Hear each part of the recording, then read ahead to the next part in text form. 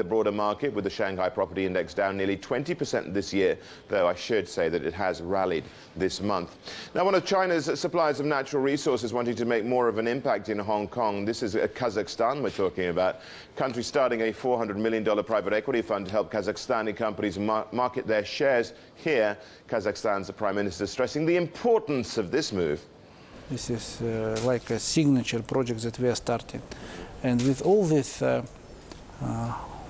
multi-billion projects which we are going to bring to Hong Kong market, I mean, all these investors agreed, apart from this fund, co-invest. And I think this is the future. Now it's important to show that we are here. Investors in the fund include billionaires Li Ka-shing and Larry Yung there. Coming up next.